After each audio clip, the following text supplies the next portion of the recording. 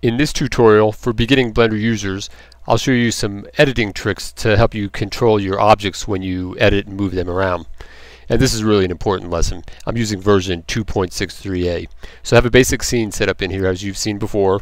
I'll just add a, let's move my cursor to the center with Shift S, cursor to center, and then I'll add a cube to the scene like usual. And I better give it a color just because I like colors. Alright, we'll give it kind of a greenish blue color this time. Alright, so in this case, say I wanted to make a bunch of objects. Maybe I want them to be a bunch of soft bodies that are moving around in the scene. They're controlled by some physics effect of vortex, wind, something of that nature. But one way you might do it is you might have a single object and you might have it selected, hit Shift D, and then maybe press the Y button and move it on the Y-axis and set it there. And or maybe I'll bring up this menu right here, this window right here with the N key, and I can separate it maybe by 2.77. Maybe I'll separate it by 3, a distance of 3. Alright, and then maybe I'll do it again, Shift D, Y, move it over there, click here, separate it by 6, like that. Well, these are all their own separate objects like this. Now notice, there's one thing that's important about an object is this. See this little red, orange dot right here? That shows the center of the object, where it's located. And if I right click this one, it's located there, and right click, it's located here. But this is a little bit of work if you're trying to put a bunch of objects in the scene like this. So there's a better way, and so we'll get rid of this guy and get rid of this guy, and we'll use the array modifier.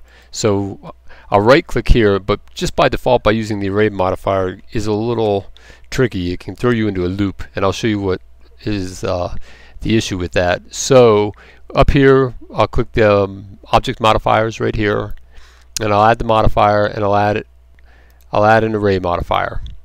And what this does automatically, it added a separate cube in the, you notice here, here's the axis. It's in the on the x-axis along here, and that's because this offset button comes up set here, and it says it's got 1.0, so it's separating it by a distance of 1 Blender unit on the x-axis. But I want to move them to the right on the y-axis, so I just make that 0, and I'll make this say 1.2, and so it sets it at an offset of 1.2 like this. I'll move it over a little bit like this, and then if I want more, I just count more. I add more to the scene like this. Quick and easy and equally offset from each other, just like that. And if I don't apply it yet, then I can just change the number right like this. I say, oh, maybe I want it a little bit further apart, 1.3 for each one, and it's like that. But now you notice, let me deselect them all for a second and reselect it.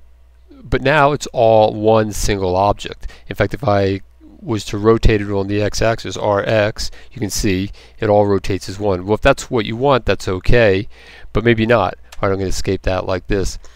So what I'll do anyway is I'll just go with it for a second, and I'll apply that. All right, so they're all one single object, but that's not really what I want. So what I want to be able to do is make them individual objects, so I can have maybe they all want to be soft bodies, and with different parameter set or different vertex groups applied to each different cube. So in this case, what I'll do is I'll go into edit mode with the tab key, and then I'll press the P key, and then right here where it says by loose parts, so separate by loose parts. And so I do that, and immediately it moves over to this last one. If you notice, the name on it is cube, and the one adjacent to it is, oops, let me get out of edit mode, and then this one is cube.006.005, 4, 3, 2, and 1. So it's renamed them for me, and now they are individual objects. So I can, well, so that one's there, and I move it here. Well, notice I'm moving it here, and you see that little orange dot again? It's in the center of this object, but not the last one, right, like that. So let me escape that, and this, since this is my object, let me press Shift S, and let me try and move.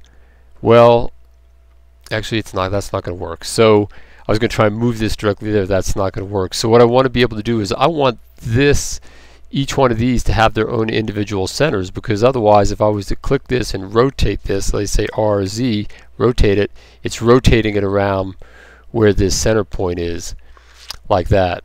And then maybe that's an effect you want to do. Maybe you know, maybe that's how you want to control it. Maybe you want to click this and go RZ, you know, and click that one and go RZ and move him this way, and that can work for certain things. You're just basically increasing the radial distance from the center like this. So that might be one effect. Now I'm going to control Z real quick and put those back to where they were. But if in this case we were trying to find if we wanted to set individual soft bodies for each one, and I want my center to be the same on each one, so you have to go over here and I'm going to select them all. So shift and hold down that one, that one, that one, that one, that one, that one. Down here I'm going to go object and transform, and I'm going to set the origin to the geometry. So that little orange dot is going to go to the geometry of each one. And there it goes. So now each one should be at its center. So if I click here and I rotate on Z, I rotate it, now it rotates on its individual center like that. And now they are all individual objects. So then if I was to come up here and say, let's just use this first one as an example. If I was to set that and let me see, make that, oh, I'm in the Blender game engine. I want to move over to Blender render. Let me see, make that a soft body, and I'll just leave that friction at 0.5 and then come over here and make that a soft body, change that friction like that, and then you see when I go back, now they have individual attributes set to them. So if, for instance, you know, you came over here and I put an empty down here in the scene like this with Shift A, added an empty to the scene, gave it a physics effect of, say, a wind. Let's get the wind, a little bit of wind like this. It's pointing upward. In fact, if I increase the strength over here, you can see it changes at the strength like this, but I'm going to rotate it on Y, RY, because I know the green is Y, and that should be pointing at these things like this. So then when I Alt A and run it, it should at least affect those two that have, that's got a soft body effect, and that's got a soft body effect. So it'll affect it a little bit. We haven't really changed any of the parameters on it. So let's try it. And you can see the soft body effect actually does start taking place in there. Okay, well, that gives you an idea about object editing and centers and things like that. And that'll help you out in a lot of ways, because sometimes you'll be editing it and you just don't know what it's doing. Well, that's it for this lesson, and I'll see you in the next lesson.